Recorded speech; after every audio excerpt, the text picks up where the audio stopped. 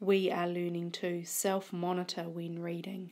Self-monitoring means that when you're reading, you're checking, is what you're reading, does it look right? Does it sound right? Does it make sense? A good reader does all these things all the time. Let's have a look at how you can self-monitor. Let's look at an example of how you use the strategy of does it look right to help you when reading. Let's have a look at this story here, Shopping with a Crocodile. Let's start reading the story. When I go to the shops, I always have to take my alligator with me. Now let's stop here. I made a mistake when I was reading. If I'm self-monitoring, I'm going to be thinking about this word here. Does it look right? I can use two strategies for looking. I can look at the sounds at the beginning of the word. I said alligator, but this word starts with a cr, so it can't be alligator. The other thing that I can look at is the illustrations.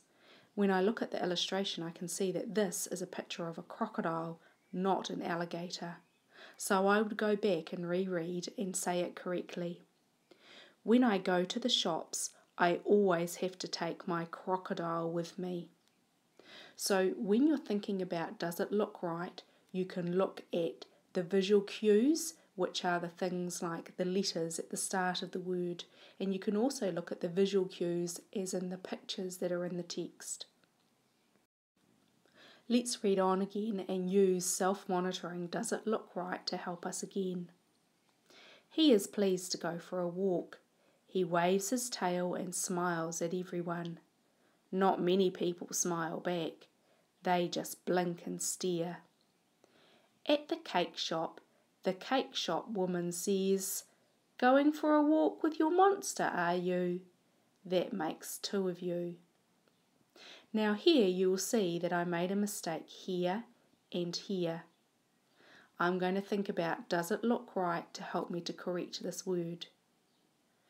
At the cake. Cake starts with a k sound, but this word starts with a br sound, so it can't be cake.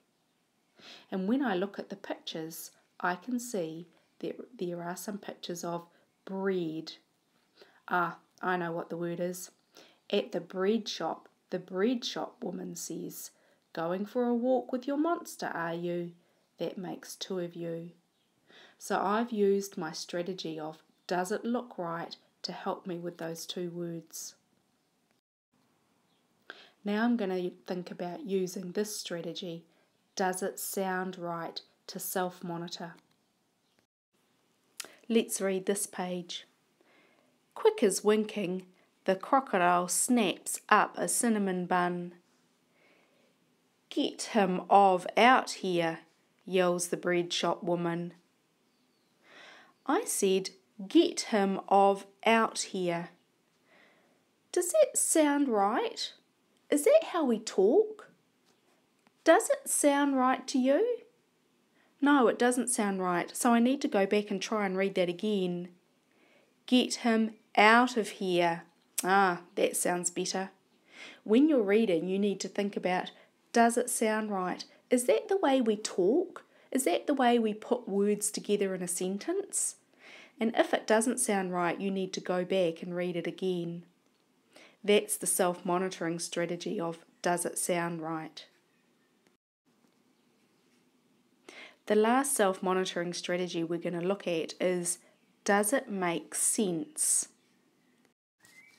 Let's read this page of the story. In the supermarket, the crocodile is a real pain. He wants to ride in the supermarket truck just like a 2-year-old.